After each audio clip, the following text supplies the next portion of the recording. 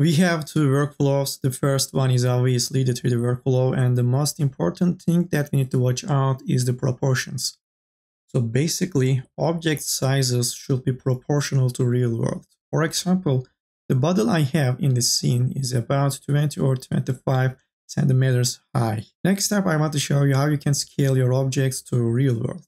I have the final version of the model, but the thing is that it is incredibly large. For example, if I add in a default cube, you can see that how huge that puddle is because the default cube is 2 meters high.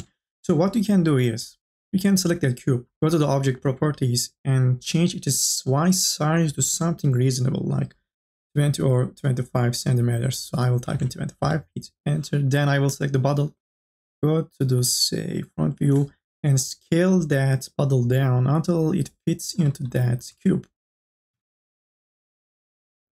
It doesn't have to be really exact. Something rough will be more than enough. Now we can delete that cube and we can start to work on that adjusted puddle. The second important thing in the 3D workflow is probably the UVs. You should have really proper and accurate UVs so that you don't have trouble texturing the objects in, say, Photoshop. For example, that part of the bottle has a very clean UV layout, which will make things a lot easier when it comes to texturing. As you can see, the UV layout is quite simple and easy to understand and follow. And I could say the same thing for the bottom part. So make sure that you have proper and accurate UVs before getting into the texturing process. The second workflow is texturing, and the most important thing in this process is image quality or image depth. So make sure that you are working in 16 bits or 32 bits. 32 might be overkill, so I usually create my textures in 16 bits, but never create your textures in 8 bits. This is the worst thing that you can do, so eliminate that option. So basically, whenever you are creating textures, firstly, go to the mod and set this to 16. Also, image size plays an important role. For example, the texture I have here is 4K, so the resolution should be as high as possible. You should also note that the displacement is happening in a small portion of that resolution, so we are not using every pixel of the 4K resolution. You should always keep that in mind. So for that reason, try to keep your resolution as high as possible. Now let me show you what I have in this file. At the bottom, I have that UV layout coming from the Cinema 4D. I also, before exporting the texture out, I highlighted that area so that I can know where to place that text. That text element has a little bit blur in it. If you skip that part, if you remove that blur, the render will look a bit, sharp. So make sure that you add in a little bit blur, and below that I have the background, and at the top I have that invert adjustment layer. The reason why I added in that layer is because, the black is 0, the white is 1, so which means that the white parts of the texture will be calculated as displacement, if that makes sense. And finally, you export the textures. I usually export the textures as PSD, which makes things a bit easier to adjust because, I can always go back to the Photoshop and adjust things, save the file, and I can go back to Cinema 4D. It is going to increase the file size, but I believe it is worth it. In this texture, I want to show you a nice tip because when you have multiple layers, it is quite challenging to blur everything.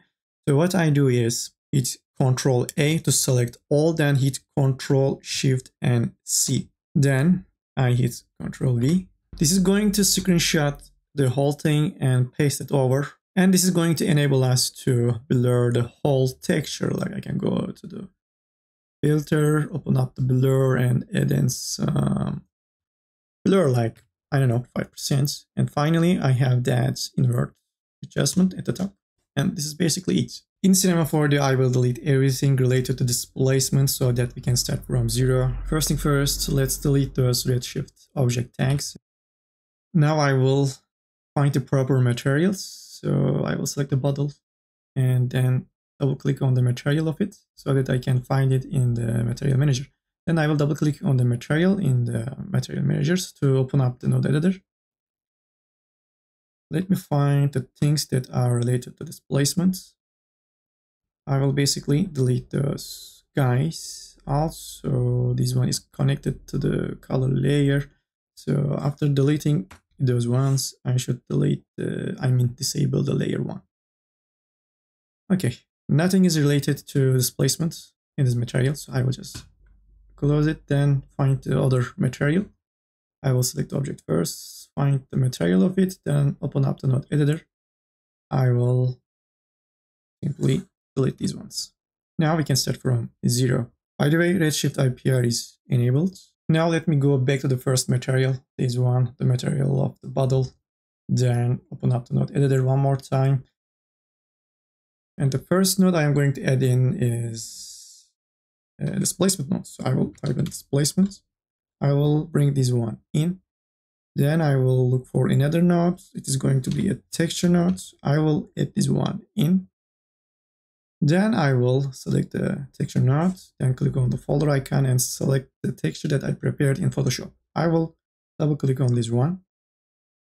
Then I will link the texture to the displacement, and finally I will link the displacement to the displacement aspect of the output node, not the material. In fact, you are not going to find anything related to displacement in the material node. So let's link the displacement to the displacement. Give it a few seconds to refresh. And here we have the first result. But as you can see, it doesn't look good or right. And the reason being, we don't have enough resolution on the bottle.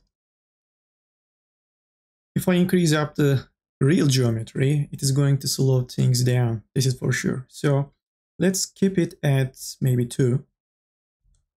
And instead of the subdivision surface, let's try to subdivide the mesh with a redshift tag. So I will right click, come down to render tags and click on redshift object tag. I will go to the geometry, enable override, enable tessellation, and finally enable the displacement. Let's give it a few seconds to refresh the render. Well, it cannot do that. Maybe we should refresh the IPR. Yeah, now it looks better, but it is not perfect. If you look at those parts closely, you will see those jagged edges. I don't know the reason why, but the result from the IPR and result from the render view don't match at all. So from this point on, I will be using the Redshift render view. So let's turn this off and open up the render view. I will hit render. And as you can see now, the displacement is looking really smooth and nice. We don't have that problem, those jagged edges. By the way, let me show you my render settings. Actually, I haven't changed anything significant. I believe, lowered down the progressive passes so that it doesn't render forever. So that's it basically with the render settings. Now I want to open up that material because I want to make some adjustments to the displacement node. So as I mentioned in the texturing process, the white parts of this texture will be calculated as displacement. So this is why the text is pointing out. But if I go to the displacement and reverse the scale, like to -1, I will get that look. And this is something that I am looking after. The scale might be too much though, so let's try -0.3. Yeah, that looks a bit better, but you can adjust this to your liking. As you can see, it is quite simple and straightforward. All you need is a displacement node, and then you just need to play around with the scale amount. Now let's turn this off and open up the other material. I will open that up. I will again add in the displacement node, then a texture node. I will select the second texture. Then I will link this to the displacement, and finally I will link the displacement node to the displacement aspect of the output.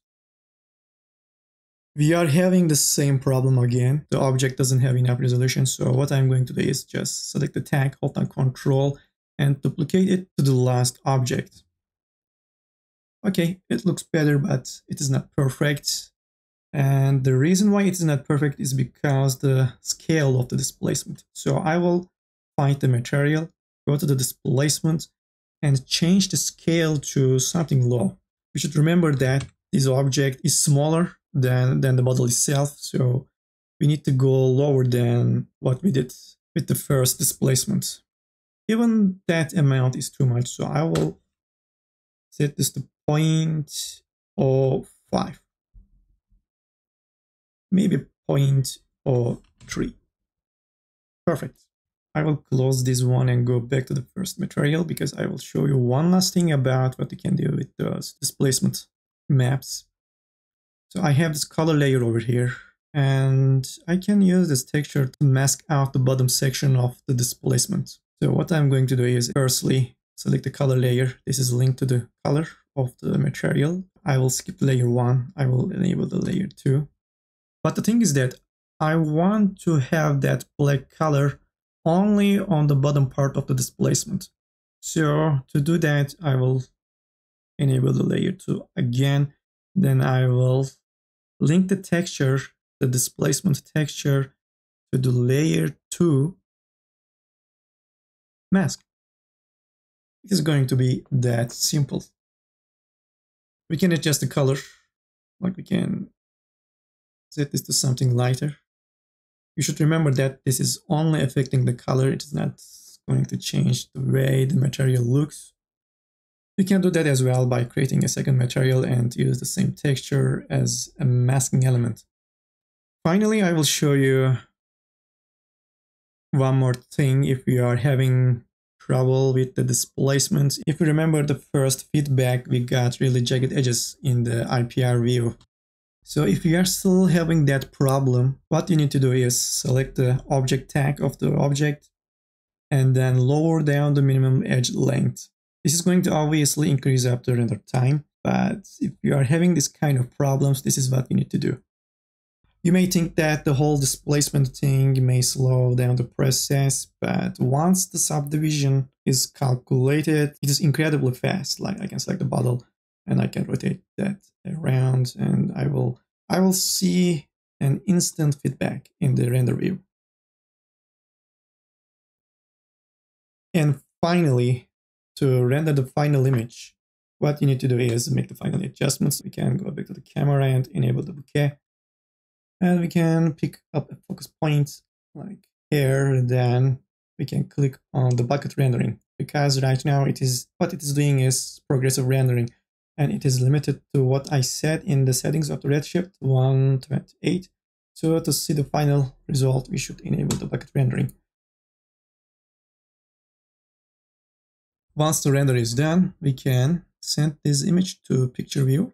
We can click on this icon. And now we can finally save the image as we just need to click on this icon. Before wrapping up the tutorial, I should say that you can apply the same workflow to bump maps. So this is going to be it for this tutorial. If you have any questions, just let me know anytime and I will see you the next time. Bye.